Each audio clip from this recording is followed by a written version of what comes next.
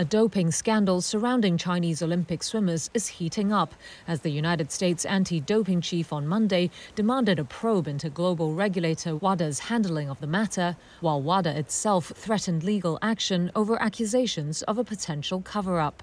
Named the World Anti-Doping Agency in full, the regulator confirmed on Saturday that some Chinese swimmers had tested positive for a banned drug several months before the Tokyo Olympics in 2021. It came after some media reports alleged a cover-up, which WADA called misleading.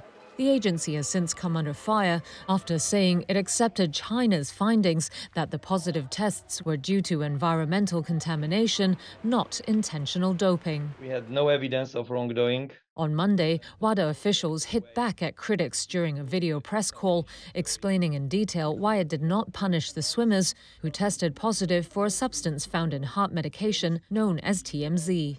WADA General Counsel Ross Wenzel said one of the key factors that point to contamination was the lack of a concrete positive result of TMZ across multiple tests. The results often varied between positive and negative, so positive, negative, positive, negative, negative, positive, and always at these low levels. Ultimately, these fluctuating negative positive results were not compatible with deliberate ingestion, not even microdosing.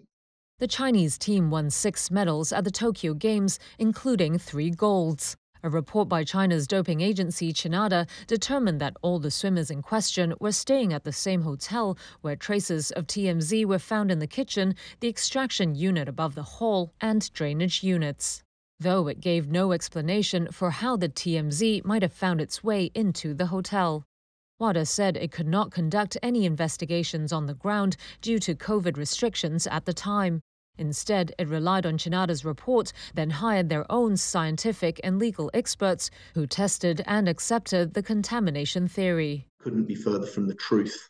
WADA officials insisted there was no cover-up and said it would consider legal action against such claims. China's foreign ministry spokesperson on Monday also refuted the media allegations as false.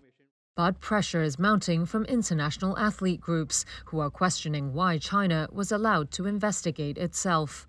U.S. anti-doping agency CEO Travis Tygart is pushing for a probe into the case. We have to get to the bottom of how this possibly happened, and more importantly, ensure going into 2024 that athletes that had these positive tests, some sort of justice occurs so we can have some finality. Ahead of the Paris Olympics this summer, Tygart said it's crucial to clear the matter up, not only so athletes will compete fairly, but also without these doubts lingering in their minds.